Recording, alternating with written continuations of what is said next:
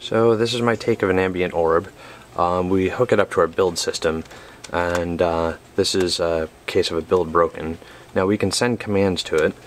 Right here we're using just echoing commands out to the USB port like it's serial. So in this case this would set it to red. So here we go. And we can do similar with setting it to green.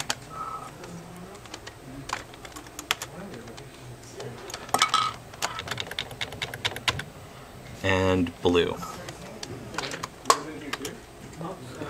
We also have the option to cause flashing, so you saw it start off with the flashing.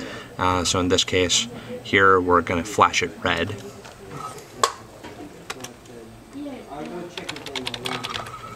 And this one will do purple, just to show that we can mix colors with the flashing.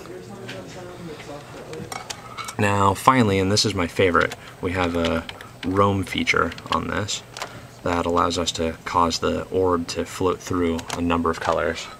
So it will sit here kind of moving through colors. Oh, our build broke. Let me switch it back to roam again. So over time it'll slowly rotate through colors, just kind of picking everything at random. So that's my take on building an Arduino Ambient Orb for a build system.